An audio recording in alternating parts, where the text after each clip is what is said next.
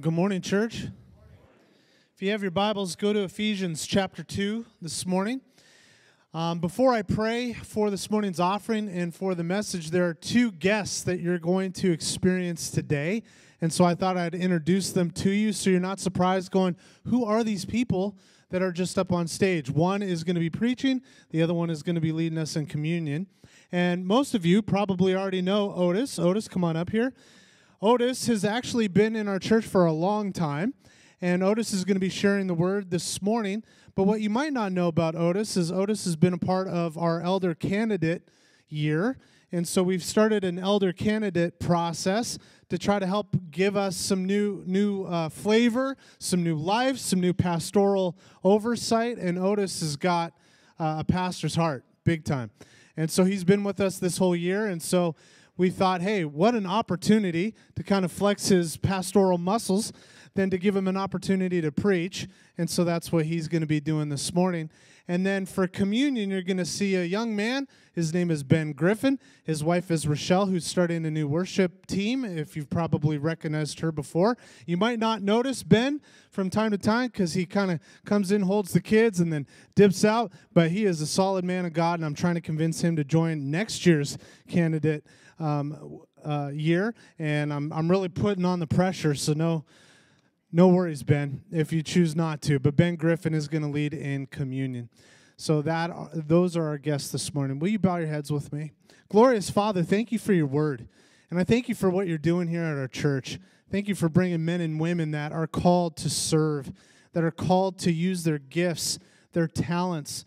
And God, I just pray that the words that come out of Otis's mouth are not his, but yours. Fill him today, Lord, from the top of his head to the soles of his feet with your presence. Help him not to be nervous. Help him to just deliver the mail as you have written it, God. And I pray for Ben, Lord, as he leads us in communion. Help us to understand what it means to take communion and the reason why we do this in remembrance of your Son, Jesus. Lord, be with our offering this morning. May it be a blessing to the community from which we serve. In Jesus' name, amen. Good morning. I've actually told James I would take the easiest passage of Scripture in Ephesians. So I did. No, actually, Ephesians 2 is really near and dear to my heart. And we'll get into that in a minute. But as we've started, in Ephesians, the SS PJ Tangdahl broke the ice and explained to us what Ephesians, Paul, and all that. And then James last week, he took the rest of the chapter 1, and we talked about prayer. And I don't know, show of hands, that touched me, amen?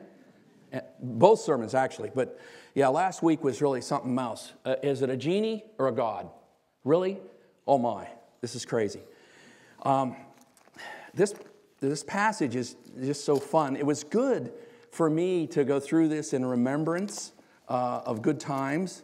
So what we'll do is we'll get into it. If you have your Bibles, let's go ahead and turn to Ephesians 2, and we'll read through 1 through 10.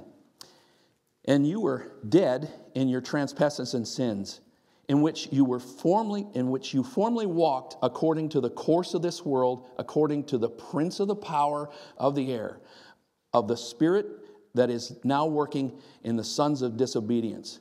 Among them, we too formerly lived in the lust of the flesh, indulging in the desires of the flesh and of the mind, and were by nature children of wrath, even as the rest. I love this. But God, being rich in mercy, because of his great love, which he loved us, even when we were dead in our transgressions, made us alive together with Christ. By grace you've been saved. And raised up, here's the good news, and raised up with him and seated us with him in the heavenly places, so that in the ages to come he might show surpassing riches of his grace in the kindness toward us in Christ Jesus. Oh, I love it. For by grace you've been saved through faith, and that not of yourselves. It is a gift of God, and not a result of works, which no one can boast. It even gets better. For we are his workmanship, created in Christ Jesus for good works, which he prepared beforehand so that we might walk in them. Amen? The reason why I'm sitting is because I've got a condition on my back. It's where the sciatic nerve goes through the piriformis muscle. It's called a syndrome, and it hurts really bad. So if you see my eyes watering, one, it could be a touch of emotions, but two, I'm not sleeping that well. So just pray for me. So we're going to have a good time. You know, we have good news, bad news. Let's just start with the bad news first. Here in verses 1 through 3, it's not a good situation. And you were dead in your trespasses and sins. I mean, that's a spiritual separation from the living God. You are spiritually separated for eternity. Like, whoa. We were dead, in which you formerly walked according to the course of this world, according to the prince of the air, of the spirit that is now working in the sons of disobedience. Among them, we too formerly lived in the lusts of the flesh, indulging the desires of the flesh, of the mind, and were by nature children of wrath, even as the rest. You know, this is not a very good resume. If we were to stop there, we're in a world of hurt, literally. And yeah, without the Lord, we're doomed. And I had this resume one time. Yeah, and I think we're all in this category. And we're speaking to everybody here. We were all here, right? Amen? We want to forget those days. Learn from them, but just press on. But let me ask you today, does verses 1 through 3 describe you? Is this the condition that you're at today? Just stew on that if you are. Because I was there. You know, in 1973, that was back when land was really young. 1973, I was 14 years old, and my best friend John, his mom was a Nazarene. And he says, Otis, you got to suffer revival week with me.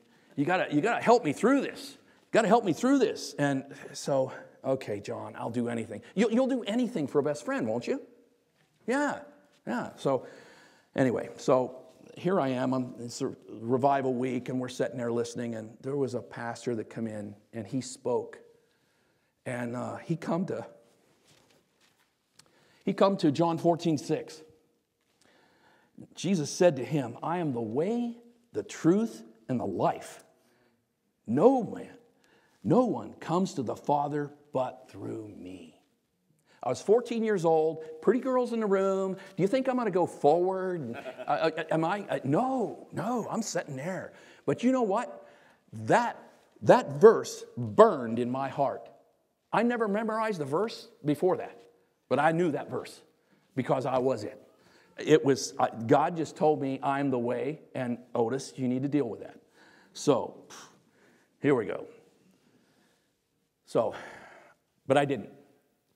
But before the end of the message today, you'll learn I did. So moving on to the next section, Ephesians 2, 4, and 7. You know, I love this. I love Scripture when it has words that, but God. You know, that's a foot stomp. When I was in school taking notes, especially Air Force, they'd say, hey, this is going to be in a test. And they would stomp their foot. Well, this is a foot stomping verse right here. But God, being rich in mercy, because of his what? Great love. And he loved us. Even when we were dead in our transgressions, made us alive together with Christ. By grace you've been saved. And raised us up with him and seated us with him in the heavenly places in Christ Jesus. We'll get to verse 7 in a second. But I love that thing. But God, rich in mercy, made us alive with Christ. Whoa. What I was before, what I am now, alive? That's amazing. And raised us up and seated us with him in his heavenly places in Christ Jesus. I mean, wow. Not only forgave us, but now he has a home for us. And we're going to go be with him. Yeah, here's a reference that I love. PJ's favorite chapter is Ephesians. Mine is Colossians. And the longer you get to know me, you'll know why. Colossians 2, 13 through 14. Paul kind of repeats himself to the different churches, but I think the message is the same, and it's good for us to hear it. And when you were dead in your wrongdoings, the uncircumcision of your flesh, he made you alive together with him, having forgiven us all our wrongdoings. Now we're going to go get legal. Having canceled the certificate of death consisting of decrees against us, which was hostile toward us, having taken it away. He removed it. All our sin, he removed it. It's gone. I love this last piece, if you're following me. Having nailed it to the cross. That statement resounds in my soul. I hope it does yours, because I love that phrase. I love the Word of God. I learned at the age of 14, the Word of God is very special. It doesn't leave. It stays. So, I love that. Having nailed it to the cross. Yes, can I get an amen? Amen. Oh, it even gets better. Colossians 3, over 1 through 4. Here's where Paul talks some more. Therefore, if you have been raised with Christ, keep seeking the things above where Christ is, seated at the right hand of God. Set your mind on these things above, not on the things of the earth. For you have died, and your life is hidden with Christ in God. We just sang this. When Christ, who is our life, is revealed, then you will be revealed with him. Where? In glory. Love you, family. I love you. I truly do. I can't wait. I truly can't wait. The longer it goes, man, the more I just want to go be with Jesus. But anyway, we got more to do. It's only through Christ we now have status of sons and daughters of the Most High. You know, we're children of God. But when I worked in Awana, you know, I upped the ante. And, you know, you theologians in the room, you can beat me up for this, but I considered clubbers who were in Christ, who asked Jesus into their life, little clubbers who know Jesus, that they are prince or princess of the King Most High. And you know what? Clubbers, they'd be fighting with their sister. Oh, remember, she's a princess of the King. What you say to her, her father's got something to say about that. So there's some responsibility with this sons and daughters. And, you know, it's interesting. I think we need to up the bar on that, because, man, you're a child of the Most High. And I think some responsibilities come with that. And I just think the princess thing, it's like when I met Sherry. I don't want to make her mad. I want to hurt her, all this type of stuff. Because why? She's a princess of the Most High. And I always try to treat people like that. It's good stuff. Fast forward from 1973 to 1976. I'm now in basic training. Who goes to Texas in August? Don't know what I was thinking, but me and one other guy went as a buddy system. I'm in basic training, and I got my back against the wall. And I needed to call upon the name of the Lord. I needed some help. Fortunately, spent enough time in revival, knew how to pray and ask Jesus to forgive my sins. And lights out this one night. I just said, Lord, forgive me. I need your help now. And, you know, everything worked out. It was perfect. It was great. And praise be to God for the Gideons. You know those Gideons who hand out Bibles? When we went through, we were able to take a Gideon Bible. It had Proverbs and Psalms, and it had the New Testament. And it had the sinner's prayer in the back. Why, lights out, you know, about 6 of us all of a sudden had the urge to go to the bathroom and go read our Bible. You know what was different about this time? When I read the Bible, I understood it. I understood it. It like, whoa, I know what I'm reading. Like, wow, this is cool. And I like, wow. So I finally got out of basic training and moved on. So let's move on to Ephesians 2:7. This is where it really gets good. So that in the ages to come, he might show the surpassing riches of his grace and kindness toward us in Christ Jesus. In the ages to come. You know, here's another thing. So that. There's another word. So this verse starts, so that. All these things that he's done for us, we were raised up with him, so that in the ages to come, he might show the surpassing riches of his grace.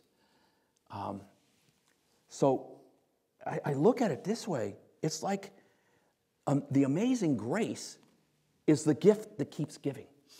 We are taking this into eternity. We're going to be praising God through eternity. And we'll see in a song here later that it doesn't end. That's what's beautiful about our relationship with Jesus. It just doesn't end. It continues. So I love this. I look forward to that day. And I look forward to the day of going home and just being part of the Lord's family. And you get a new body. You know, it won't hurt no more. Amen?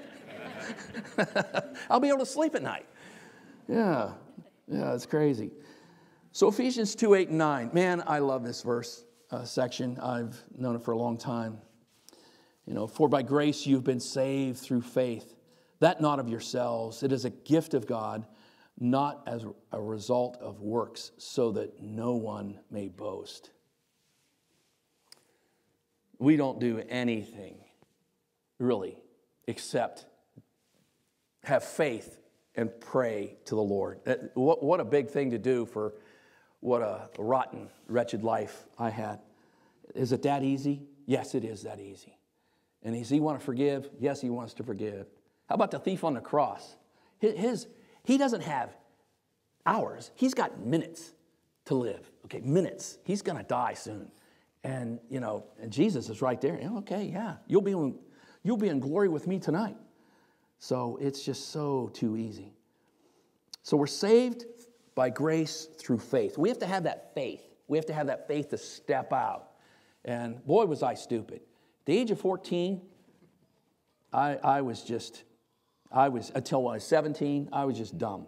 Don't be an Otis. Whatever you do, don't be an Otis, okay? You hear the truth, respond. If there's anybody in here that has never heard the truth, respond, please. Don't be dumb like me. So, and then it's not of ourselves. It's not by works. You know, we didn't get this salvation. God did it for us. Having nailed it, where? On the cross. I love that phrase. I love that phrase. Is a gift of God, not of works. You know, as a gift, I think a gift, when you get it, you need to open it. You need to treasure it. You need to bring it home to yourself, right? Use it, whatever it is. It's a shirt, wear it. If it's a tool, use it. I think it's the same thing as the gift of God of salvation. We need to do something with that. We need to cherish it. We need to love it. Thank you, Jesus. Every time we hear things, we're just reminded, praise you, be the Lord. And it's like, I think my favorite holiday is Easter. I just love that day. You know why? It's our life. It's our life. Salvation in Christ is our life. Well, when I was in the Air Force, I'd gone from tech school and went to Travis. There in the Bay Area in California. And I had a roommate show up. His name was Gil Gauthier. Gil was a very deep thinker. Gil really, couldn't believe it. He was like Lake Chelan, and I was like a pond compared. He thought very, very deep thoughts. He was French-Canadian from Edmonton, Alberta, Canada. And Gil, I did this on purpose, sorry, Lord, but I put my Ephesians 2, 8, and 9 verse out there on our desk that we shared, and underneath the lamp, perfect holder. And I had the Navigator's topical memory system, and I put it in the clear thing so he could see it. That poor Gil, he could not hurdle this verse. He was a devoted Catholic. Went to Mass every week. He met all the milestones up to where he was at 18. And wow, he got a hold of that verse. And he just couldn't hurdle it. And I didn't know, because Gil was so deep, sometimes it's hard to draw him out. But I was in the Navigators, I was learning how to share the gospel, and I needed a dummy or somebody to practice with. So, hey, Gil was always there. Hey, Gil, you want to sit in? I'm learning how to share the gospel. Oh, sure, I'll do that. So we did the bridge illustration, all that, Christ on one side, man on the other. The only bridge is Jesus. Once again, I'm the way, the truth, the life. And so we went through the time of sharing, and he didn't want to ask Christ in his life, so we walked and talked through that.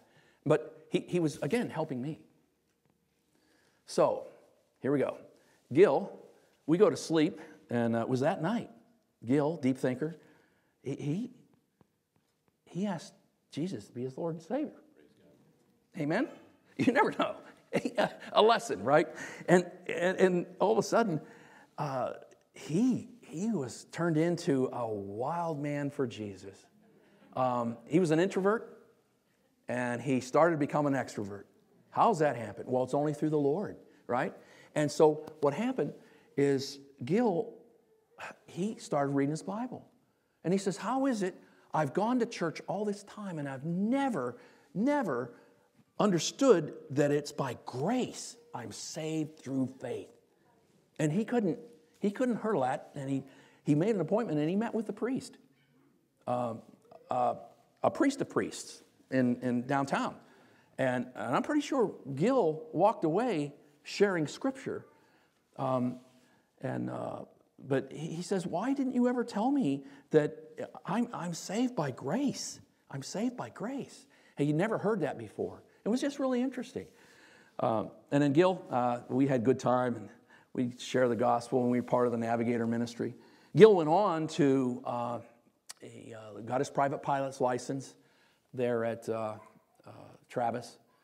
He went to college for a year, and then he went up to Moody Bible Institute, and he joined JARS. And last I heard, he was a pilot for JARS, and they focus in on Bible translation and connectivity, electrical, internet, power, computer, this type thing.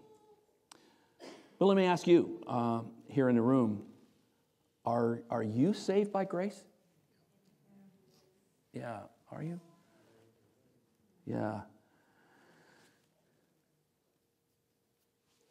So, yeah, and I'm thinking this. If you're here and you don't know Jesus as personal Lord and Savior, before you leave today, please see myself or one of the elders. We would love to just talk to you through that. And don't be a notice. Don't be a notice and put things off. That was dangerous. Because if I would have died, I knew where I'd end up. I'd come before the white throne of grace.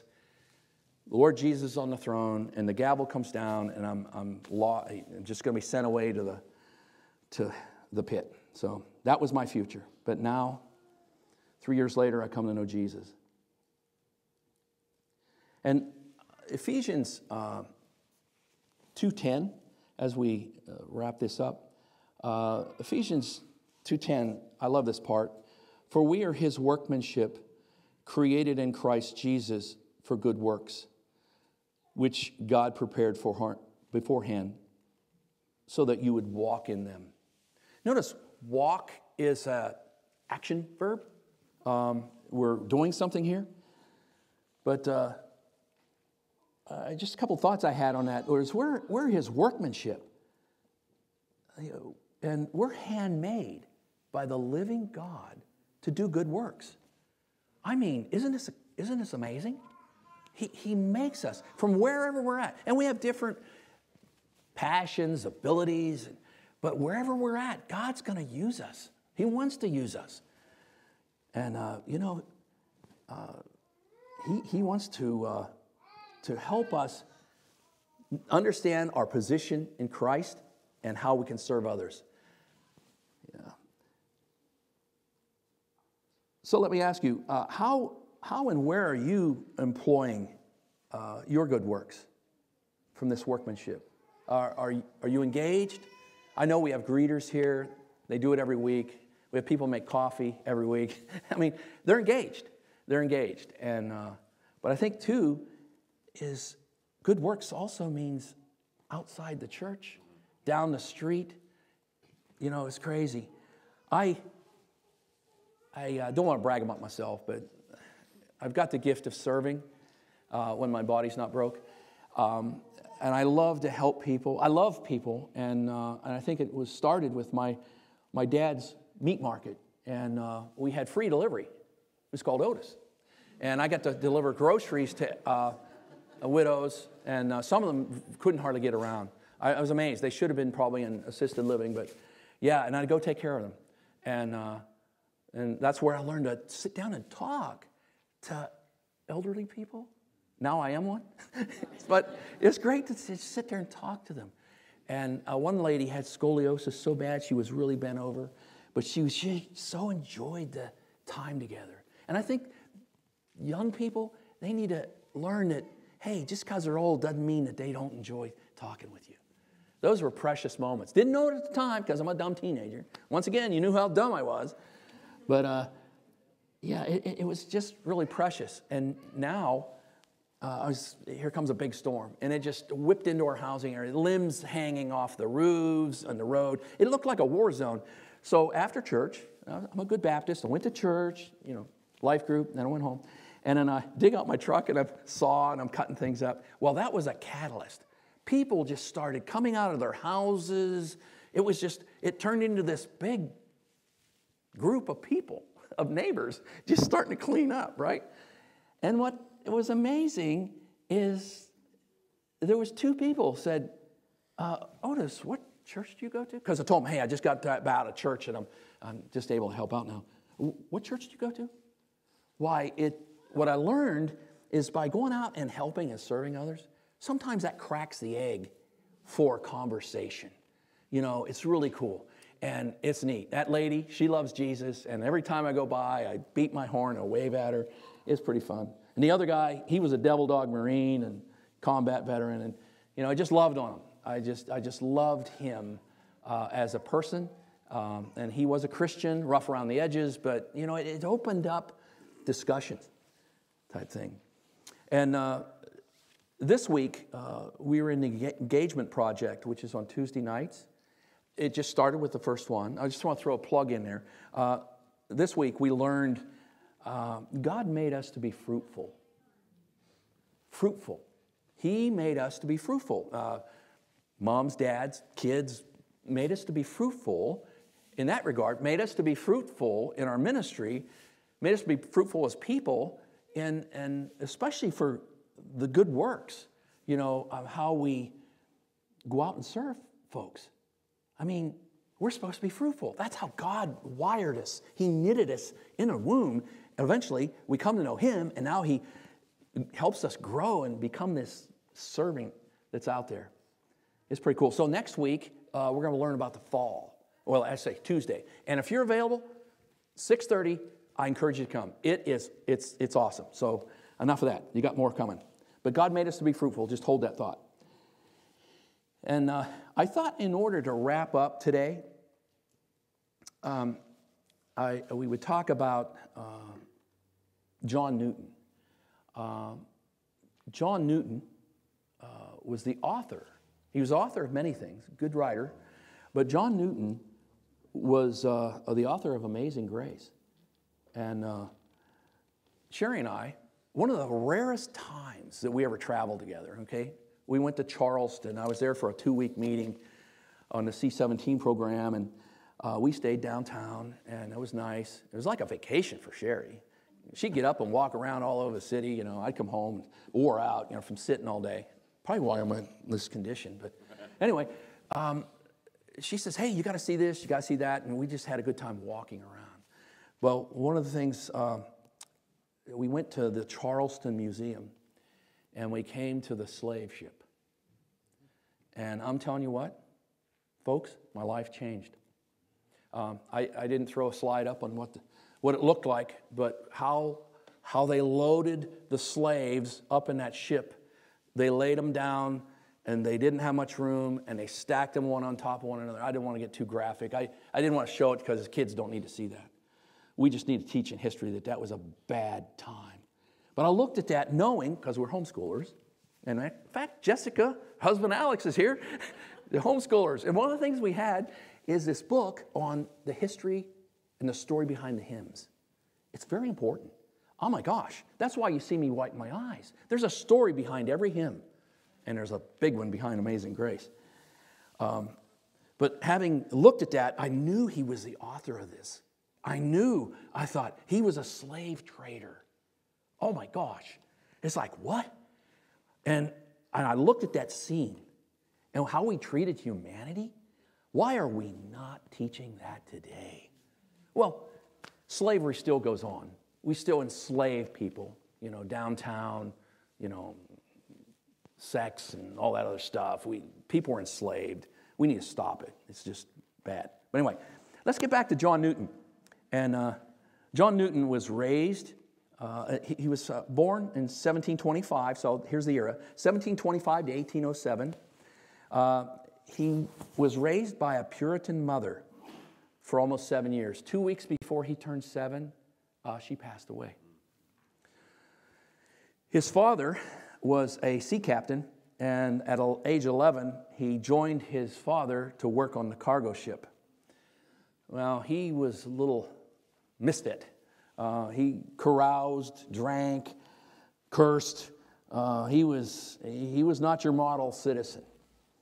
And finally, the Navy, British Navy, drafted him into the service. And he had some kind of status because of his knowledge of ships and how he could run them.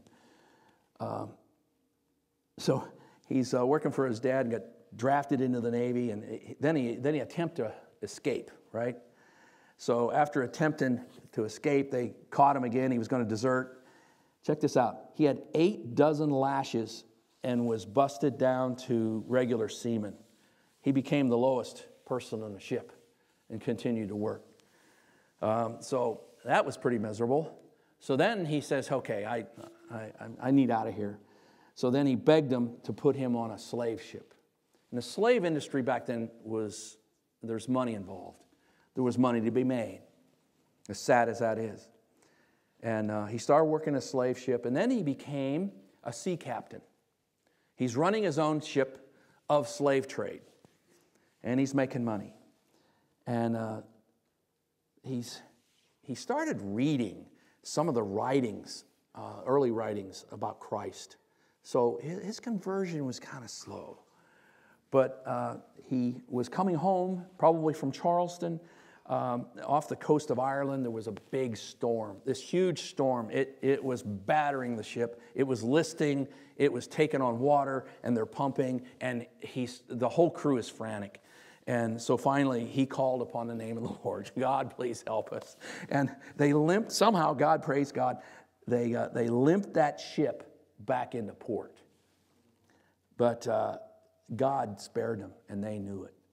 Every member on that boat knew it. We were done. We should have been off the coast of Ireland down there somewhere.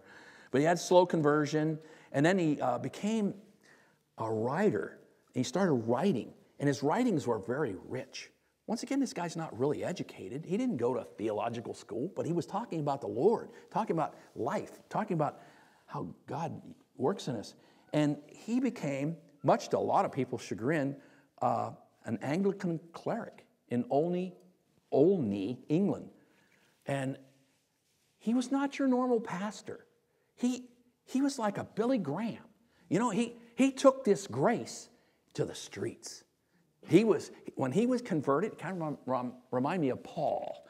As he took it to the streets, he would go in and open up a hall and he would share his story. He'd go back to the shipwreck. He'd go back to his horrible life as a slave trader, and God forgave me.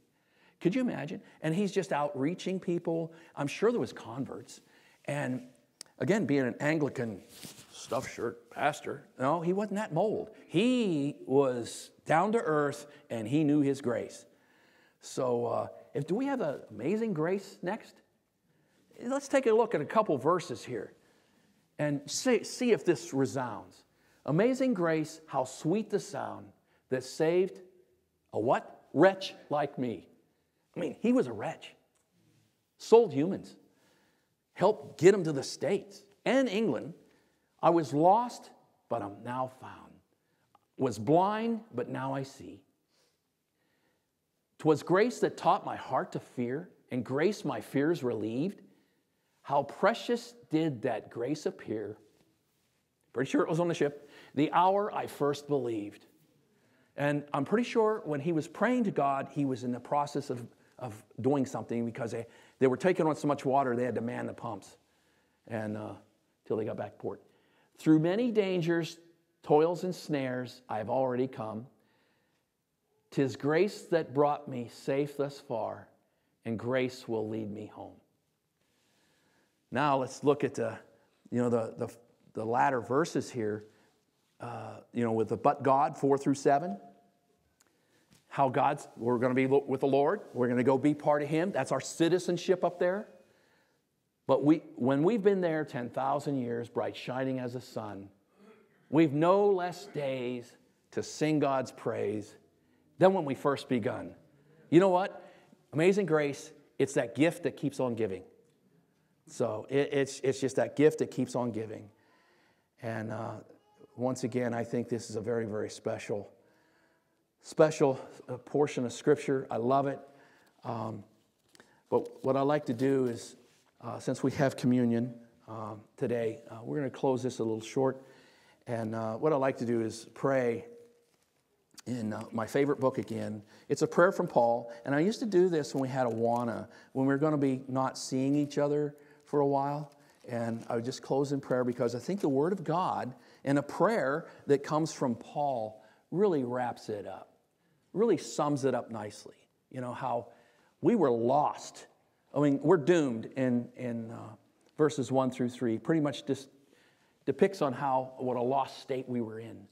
But praise be to God, but God, okay. And then we responded to that, asked Jesus into our life. Now our citizenship is in heaven.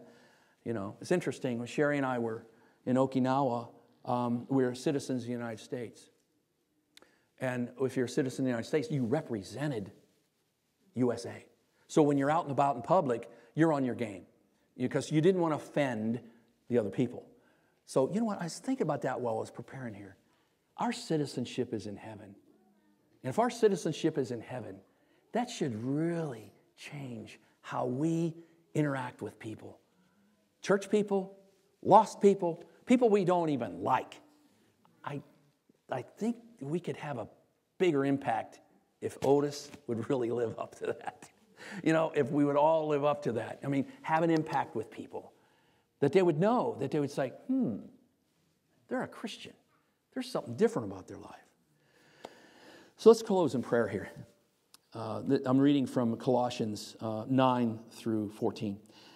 For this reason also, since the day we heard of it, we have not ceased to pray for you and to ask that you may be filled with the knowledge of His will in all spiritual wisdom and understanding, so that you will walk in a manner worthy of the Lord, please Him in all respects, bearing fruit in every good work, increasing in the knowledge of God, strengthened with the power according to His glorious might, for the attaining of steadfastness and patience, joyously giving thanks to the Father who has qualified us to share in His inheritance of the saints in light. He rescued us from the domain of darkness and transferred us into the kingdom of His beloved Son, in whom we have redemption and forgiveness of sins. Jesus, we thank you for that. We thank you for all that you've done. We thank you for the cross. We thank you for the grace that keeps giving forever. Jesus, help us to go today and have a world impact on people around us, only in your grace. Lord, help us to be your messengers. We want to commit this time to you. And all God's people said, amen.